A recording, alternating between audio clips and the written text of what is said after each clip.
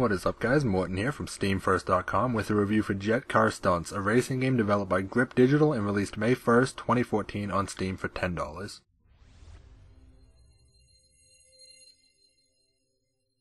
Racing games are a pretty wide genre, from things like NASCAR games that are just racing simulators, to Need for Speed, which has you racing around the city completing missions, and then there's games like Jet Car Stunts, where you race around a track and compete with your own times with no real objective other than to go faster than you did before.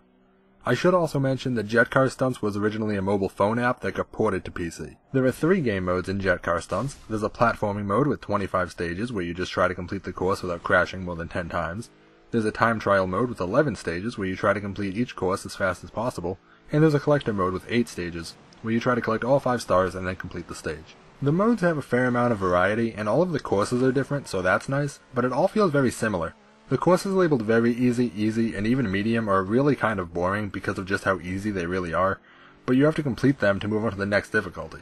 Luckily, none of the courses take very long, but it's still pretty boring until you get to the more difficult level. It would also be nice if things controlled better. When you're just driving, it's fine, but when you go off jumps, you have the ability to control the car in midair, and maybe it's just a keyboard-mouse problem, but it's not responsive at all, and it's incredibly hard to control in midair.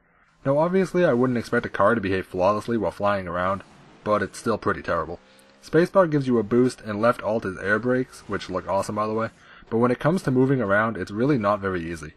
Honestly though, the times where I had the most fun were when I would crash into something in midair, spiral out of control, be unable to see what's even going on, but still manage to land properly where I needed to be and continue forward like nothing ever happened.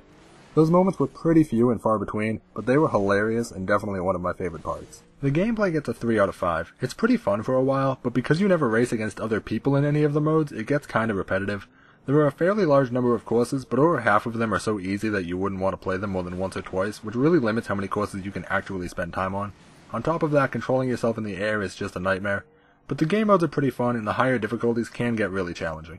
Visually, the game looks like a mobile game with higher resolutions, but it certainly doesn't look bad. The car and track and everything look fine, they just aren't anything amazing. What is amazing is the landscapes beyond the track, as you plummet to the ground after missing a jump. All of the backgrounds look awesome, like I was genuinely surprised the first time I saw it. Graphics get a 4 out of 5, the courses and all that are alright, but the backgrounds are truly great. Unfortunately, while the visuals are good, the sounds are somewhat lacking. The title screen has some pretty cool music, and the sound effects are good for what they are. Everything sounds completely generic, but cars only make one sound, so that's kind of to be expected. But it's lacking because the music from the title screen doesn't play during the game itself. So while you're driving around crashing into things, all you hear is the car sounds, and it's just kind of dull. I see no reason why they couldn't have put the music in during the races themselves. I mean, it seems like a logical thing to do. Sound gets a 2.5 out of 5. It's not bad, and the sound effects are realistic enough, but it's generic and boring during races because all you hear is the same handful of sound effects over and over and over while you're driving.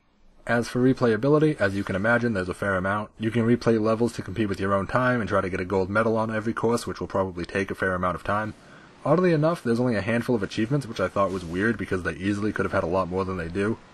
As for if the replayability is fun, that's pretty much up to you. How long can you sit playing the same course over and over? Personally, not very long. I think that this would be perfect for a handheld game, which is what it was originally. Something you play because you can't do anything else because you're in a car or whatever. But when I'm at home on my computer, I could play any number of games, and replaying the same course for the 100th time to improve my score by a second probably won't be very high on the list of things I want to do.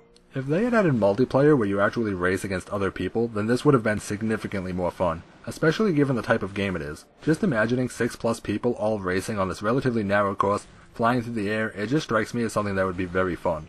Without it though, it's going to get repetitive and boring after a while, and since there are only a handful of achievements, there's not really any incentive to continue playing after you beat all the courses once, or twice, or get gold, or whatever your objective is. Replayability gets a 3 out of 5. It's there if you're really into this game, or really bored, but for the average person, there's not really any reason to play this game other than to see all the courses and play them a couple times. You'll notice I haven't mentioned story, but as you can probably guess from the fact that this is a mobile racing game, it doesn't have a story. This isn't really bad, it doesn't take away from the game, I just wanted to point it out so that we were all on the same page. Overall, Jet Car Stunts gets a 3 out of 5. It certainly isn't bad, and there's a fair deal to like about it, such as the nice graphics and the course design, but there's a fair deal to dislike too. The lack of any music playing during races, the awkward mid-air controls, the lack of multiplayer. It's very obviously a mobile game, and it is fun for a while, but if you're not really into the genre, you'll probably get bored with it and move on rather quickly.